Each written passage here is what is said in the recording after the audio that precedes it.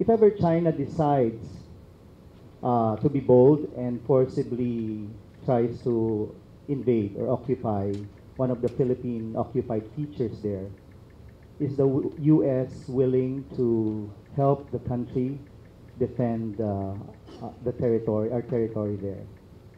Thank you very much. Well, Mr. Estrada, I really hate to deal in hypotheticals because, but of course we would help you. Now, I don't know what that help would be specifically. I mean, we have an obligation because we have a treaty, right?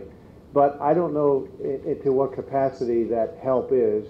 And without us understanding, you know, how to your point, okay, well, they're occupied. Well, I don't know how that happened. I don't know what happened before.